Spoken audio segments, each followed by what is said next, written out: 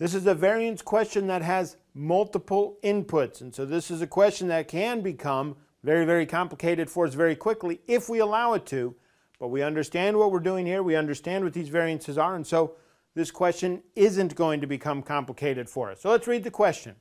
Conroy Inc. manufactures a product by mixing two materials as shown by the following standards for 1 unit of finished goods. Okay, these are the standards. Material A, 4 ounces at $1.50 per ounce. Material B, 6 ounces at $2.50 per ounce.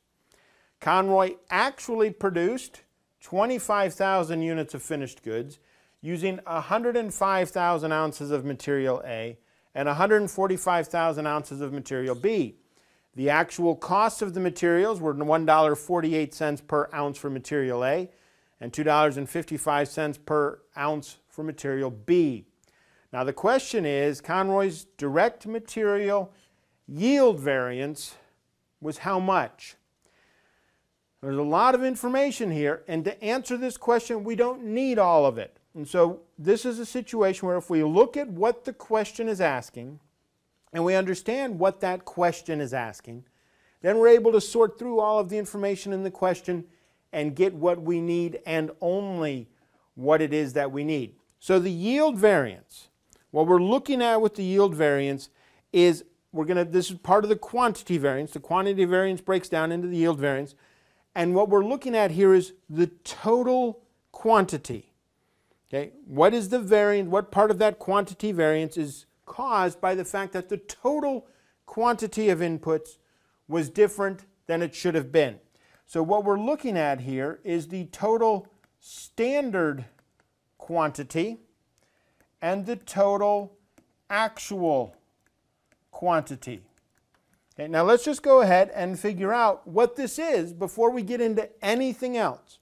Okay, before we get into anything else, because the formula that we're going to use is actual quantity minus standard quantity multiplied by that weighted average standard price of the standard mix. Okay, but let's see what we've got here with the total standard quantity and the total actual quantity. We're talking here in total about material A and B, both of them together.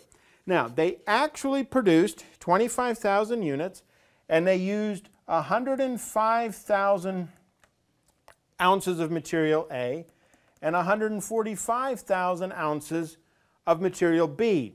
So in total, they used 250,000 ounces, actually. Now, what was the standard? Well, they produced 25,000 units, and they should have used 4 ounces of material A and 6 ounces of material B. So for those 25,000 units, they should have been using 10 ounces per unit in total. And so what we have, that 25,000 units times 10 ounces per unit, they should have used, the standard was 250,000 units, 250,000 ounces. So the total standard quantity and the total actual quantity were equal to each other. It's zero variance. And so the answer has to be 0. Okay? There was no direct material yield variance. Now, let me point something out here. I'm sure I'll have said this, you've heard this elsewhere from me. Rule of 0. If one of the choice, what's the exception? What's this going to be that's going to cause 0 to automatically be the correct answer? Now in this case, what causes it to be the correct answer is if the total standard quantity and the total actual quantity are the same. So we don't even have to go through that calculation of the weighted average standard price of the standard mix. We don't have to do that. All this information about what the standard price was, what the actual price was, unnecessary. Now, if this question had asked us about the mix variance, yes, then we would have had to do some more calculations, but it wasn't. The question was about the yield variance, and the actual total quantity, the actual total quantity and the standard total quantity were the same, which means that the answer is 0. There was no yield variance for Conroy.